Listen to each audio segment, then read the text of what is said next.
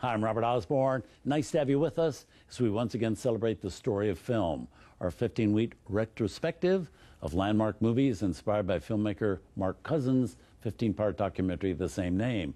Well, yesterday we premiered episode 5 of the series, which talked about the effects World War II had on the movies made during the war and in the years right after.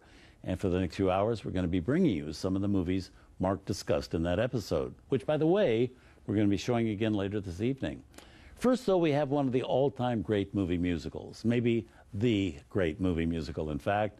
It's Singin' in the Rain, starring Gene Kelly, Donald O'Connor, and Debbie Reynolds. Looking at it, it's pretty hard to believe that when it was first released in 1952, it didn't cause any extra fuss at all. Audiences and critics certainly enjoyed it, but Singin' in the Rain kind of came right on the heels of another Gene Kelly musical, An American in Paris, which had knocked everybody on their ears and won the Academy Award as the Best Picture of 1951. So that took a great deal of the focus off Singin' in the Rain because people were still rhapsodizing over An American in Paris.